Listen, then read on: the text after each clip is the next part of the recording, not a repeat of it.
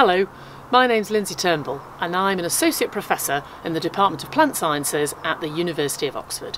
And we're right in the middle of this very serious coronavirus crisis right now. And my students are all stuck at home and we want to keep them in touch with biology and keep them in touch with us. And so we're going to make a new series of videos and they're going to be called Back Garden Biology.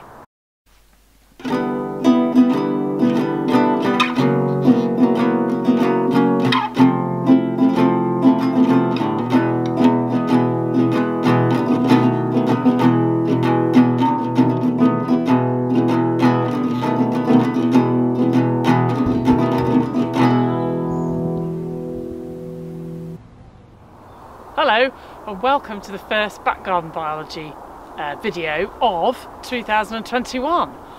I decided to make a couple of these in the winter because obviously we're all in a rather dire situation right now with COVID surging again.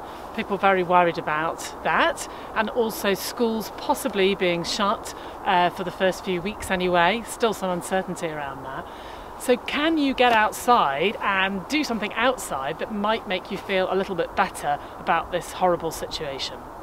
And so I thought one of the things we could certainly talk about would be trees. Now, of course, in Britain, most of our native trees are deciduous. So you might think that the winter is not the best time to look at them because they've lost all their leaves. But actually, by stripping away all the leaves, you can see what's left. And what you see is the magnificent structure of a tree. This fantastic trunk and the branches and the twigs is really laid bare in a way that enables you to see the wood for the trees, if you know what I mean. Now we should remind ourselves first of all just how incredible trees are. This tree is massive. It might be 100 years old, 150 years old. It's an oak, one of our most beloved native species. And what I find most amazing about trees is this thing weighs, actually I don't know, hundreds of tons maybe? Certainly tens of tons. And where has all that mass come from? Well, out of the air. This tree has pulled itself out of thin air. And really thin air, because what it's got to grab out of the air is carbon dioxide. And that's a very small fraction of the air around us, but it can capture that carbon dioxide, it can what we call fix it, by combining it with hydrogen, which it gets from water, and it makes organic molecules, and that's where the mass of this tree has come from. So every time you look at a tree, you should just remind yourself just how absolutely fundamentally amazing they are. But what I want to look at today is a few of our best loved native trees and help you to identify them in the winter when you haven't got the leaves to go on. So how do I know this is an oak? Well, partly from the bark. The bark is very distinctive here. You can see it's really quite rough, deeply crenulated, but lots of horizontal breaks as well. And if we scour up the trunk, you can see the incredibly twisted branches. So oak is one of only two species up here anyway, in the Wytham Woods near Oxford, that's where I am, which can make these amazing kind of twisty S-shaped branches. It's very characteristic of English oak, Quercus robur, but there's another tree that can do it as well, and we'll see one of those in a minute. So here is another very common British tree. It's the ash. So it also has quite deeply riven bark, like the adult oak does. The adult ash also has this quite rough textured bark. But what you do notice about the ash is it tends to grow very tall and straight, especially in a woodland setting. You can see it's shot up. It has two major branches then, rather than maintaining a single trunk, but you can't see any of the twisting and turning like you could see on the oak. None of the sort of S-shaped branches that you get with oak. And you can also see at the top, or maybe we can just pan up again at the top, looking at the branches, you can see lots of keys still hanging there. Ash produces little keys with single wings, and they often sit on the tree through the winter. Ash fruited very heavily this year, and there are loads of ash keys. Ash is really good at dispersing. Those keys can travel far, and it's good at popping up seedlings. The big problem for ash now, as you may or may not know, is a new disease called ash dieback. And that has been in Britain probably for at least 20 years, and it's sweeping through Britain now, and really noticed it this year. If you hadn't noticed it in previous years, a lot of ash looking very unhealthy and starting to die. It's caused by a fungus, something called an oomycete, which is an unusual type of fungus. and it's really out of control, and it's not really clear how we're going to deal with it or what impact it's going to have if it does indeed wipe ash out of British woodlands, which I'm afraid is a very real possibility. We just found an oak and an ash growing together here in a way that really nicely shows the differences. On this side, that gigantic, wonderful tree is an oak. You can see all the amazing twisty-turny branches. That's a Quercus rover, an English oak. Pan to the other side and you've got a mature ash tree, much smaller, much lower volume of wood, not nearly as twisty-turny, but the bark really quite similar, and you might see on the top there a few of those dead keys. Excellent. Now, we said that most of our native British trees are deciduous, but we do have 3 native conifers. They are the yew, the juniper and the Scots pine. And there are some Scots pine trees growing behind me here. You can see that lovely reddish colour to the bark, that's very characteristic. And they have almost like plates on the bark. They almost look like they're flaking off. And at the top you've just got all the needles that are slightly bluish green. And what you can see from looking at a tree like that is how trees grow when they're in a woodland. All the needles from those Scots pines were right on the top, and that's because if you're growing in a woodland, that's where the light is. In the winter, yes, the light gets down to the forest floor, but once these trees leaf out, the only light to be had is up there in the canopy, and that's why trees grow straight and tall in order to get to that canopy as fast as they can and grab the light. We've stopped by this pretty crazy looking tree. You can see at the base of it there's just this extraordinary profusion of small branches forming like an enormous shrub at the bottom, from which the trunk appears to be coming out of, and you can see it's multi-stemmed with more than one main trunk. And that bushing at the bottom, that extraordinary profusion of branches, is a characteristic of lime. Now, lime is something that you don't see very often in woodlands. Most of the lime we see in Britain now is a hybrid lime, and we grow it in town centres. People don't like parking their cars underneath it. If you come back and you find your car is covered in sticky stuff, you probably parked under a lime tree. They produce blossom in the spring, which produces a profusion of nectar, and it pours all over any vehicle that's unfortunate enough to be parked underneath. But lime is part of the original British woodlands. So Britain was completely carpeted in forest until the end of the last ice age, when gradually humans recolonised Britain and started to cut down the wild wood and clearing the land for agriculture. But we know what that wild wood looked like from pollen records, and we know that lime was quite abundant, but it disappeared very quickly once humans arrived. And one of the reasons is lime is good eating. So amazingly enough, the leaves are very, very soft, and the young leaves are edible, and also the bark is very edible. You can strip off the bark and eat it. And I wonder whether that great big profusion of branches is some kind of anti-herbivore deterrent that the lime is doing to stop too many deer coming up and browsing at its bark. But I don't know that. That's my speculation.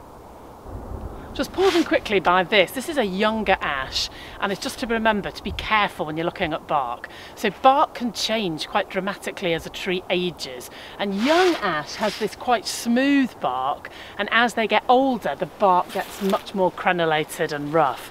So that's just to be aware. The age of the tree is quite important when you're relying on the bark to tell you what it is. If we could pan to the top, we can see some of the old keys hanging on there that reveal this to be ash. Ash also has characteristic black buds in the winter, but it's been so mild that these are already greening up. So we've stopped by something that we could call a veteran tree. Look at this huge thing, it's got so much character, it's all gnarly, you can see the history of its growth. You know, it's got multiple stems, some of them have fallen and broken away. This is a tree that's starting to senesce. It's a beech tree. Beech is the dominant tree of Europe. If we just let Europe go unmanaged and end up covered in forest, beech would be one of the dominant trees. It's a really great grower. It grows incredibly well in the European climate. It's got incredibly hard wood. My partner was just telling me, really difficult to core. You can age trees by coring them, and you have to manually grind in a cylinder to extract a little core of wood so you can count the rings. Of course, with deciduous trees, they put on a growth spurt every year and then they're dormant like they are now in the winter, and you can count and measure those rings to find out how old they are and how much they grew in every successive year. And it's really tough work to core the beech, and that's partly because of this very thin, slightly slippery bark. This one's older, so it's getting a bit rougher, as we've often seen, but the young beeches are very smooth indeed. What's quite amazing about the beech is the way that they can grow so differently. You know, each tree can become a real individual, and you can see something about its history. A lot of beech will just have a single main trunk, especially if they're growing in a forest, but this one doesn't. And maybe something happened to it. So somebody might have been pollarding it when it was young, taking the top off. That means that they throw up multiple new branches, and one of those becomes the new leader. And so it's created this huge shape. It may be that it never had other trees growing close around it. We just saw how if you've got to go to the canopy to get the light, if you're crowded out by other trees, that makes a tree go tall and straight and on a single trunk. If the light, you've got lots of light around them, they'll try to capture as much of that light as possible by putting out branches in all directions. And that's why you can get single individual beech trees growing alone or in a gap, which can be truly enormous. So something a little bit different here. This is not a canopy tree. It's never going to get as tall as a beech or an ash or an oak, but it is a very familiar tree to lots of people in Britain, and it's hazel. And hazel, as I said, is an understory tree, and it has some really characteristic, interesting things. So a little bit like the lime, you can see all this young growth shooting up from the base, but it's not a tangled mess. These young shoots are very straight, these long straight poles that the hazel produces. Now this hazel isn't being actively managed, so it's still got big trunk in the middle, it's still quite a medium-sized tree. But if you wanted more of those hazel poles, you would do something called coppicing, and that's where you would cut it all off at ground level around every 15 to 20 years, and all the regrowth would be those long straight poles, and they were hugely valuable in the past.